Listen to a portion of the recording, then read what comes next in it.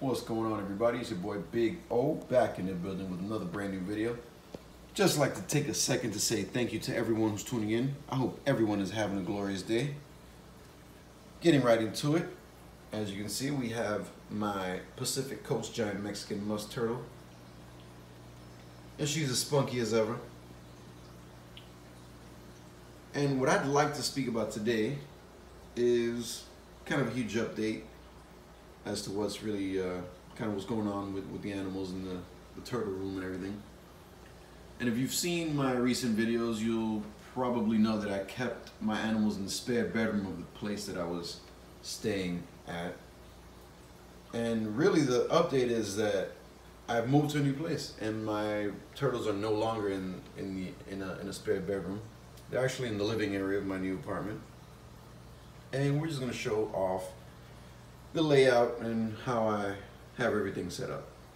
Everything's really the same enclosure wise. It's all the same enclosures, same animals, same filters, same equipment, just a new place. So it's as I said, everything is the same tank, same lighting. We got the FX6 going strong, best filter I've ever owned in my life. As you can see, behind the tank is the door to my patio, or balcony rather. And only concern I have with that is the all the extra sunlight that's going to be kind of making contact with this enclosure may cause an algae issue in the future. But so far so good.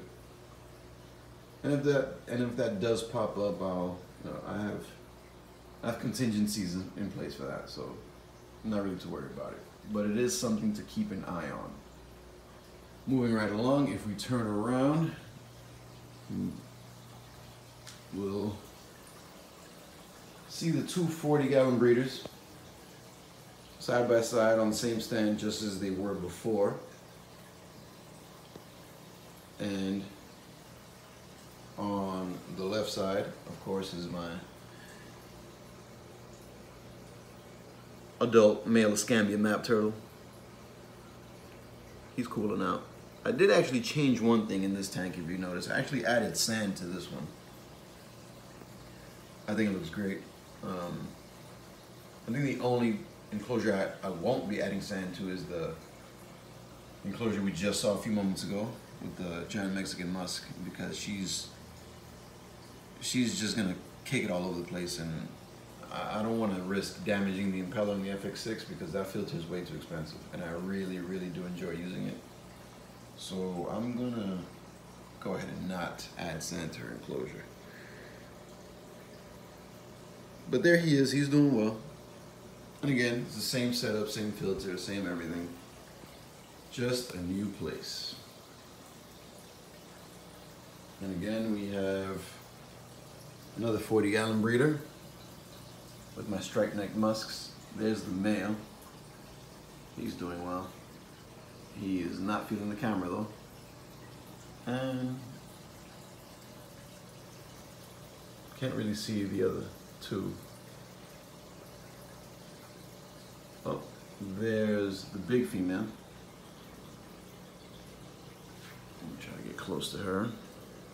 She's the least sort of sketchiest one. She doesn't really, looks like there's two turtles there, but that's actually her reflection. Yeah, she's the least sketchiest one. She doesn't really mind when I approach. The other female is getting a lot more used to me too, but still slightly sketched out when I approach, especially with the camera. Something about the phones and the cameras that they really seem to not like at all. And it's not just turtles, it seems to be reptiles in general, a lot of the times. But anyways, in here everything is still the same. We got the nest box going strong, so we get a good shot of that from overhead. Got the UVB right here, got the heat right there. Aqua Clear 110 still pumping. I had the 70, but the motor just crapped out on me. And I've never had issues with Aqua Clears before, so I'm hoping it's an isolated incident, but I'll probably be adding another filter to this tank soon because with there bringing 3 turtles in here, even though they're small, the buy load is pretty heavy, and I do want to add some more fish.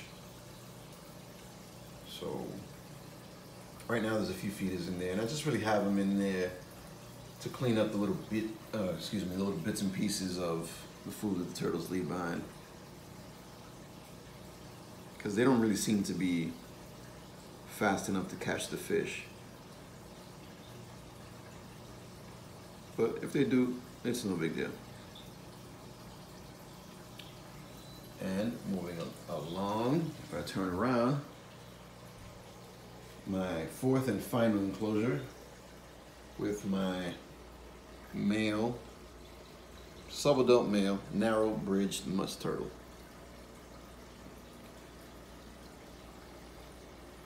And he's cruising around doing his thing. All my turtles just ate. And this guy looks like he's not satisfied. But he'll be alright. And he's doing a lot better. He looks a lot better. His skin and shell looks a lot better. I have no idea what they were feeding him before he came to me, but I doubt it was a proper diet, because you know his skin and his shell just didn't look good at all, especially the carapace. But we are well along the way to mitigate that. As I said, he's looking a whole lot better. He's behaving a whole lot better.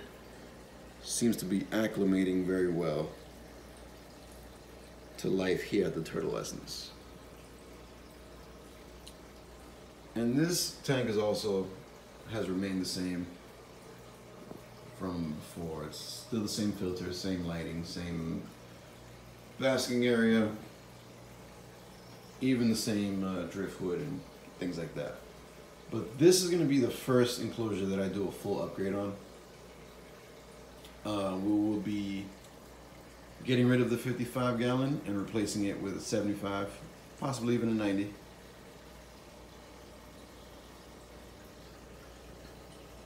And we'll be getting another FX6.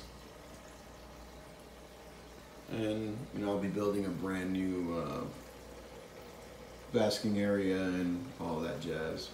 It's gonna look real nice. And when I do upgrade the enclosure, I will definitely be adding sand to this tank. I would like to find sand that is a little bit not as fine grain as what I previously used. I ended up using play sand from like Home Depot, but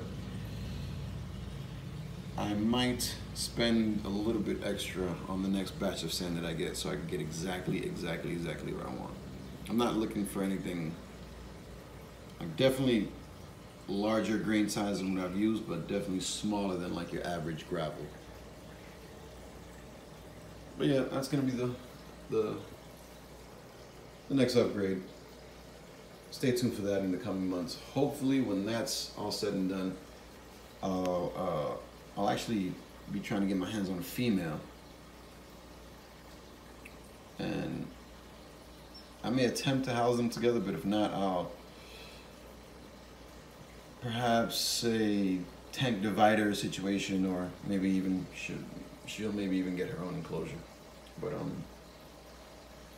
definitely want to get a group of these at some point. But yeah, don't want to make this video too long. I just wanted to throw a quick update out there just to let everyone know what's going on. Stay tuned for further updates. Definitely got some fun stuff planned. And once again, thanks everybody for watching. I appreciate the time. And until the next one, happy reptile keeping. Peace.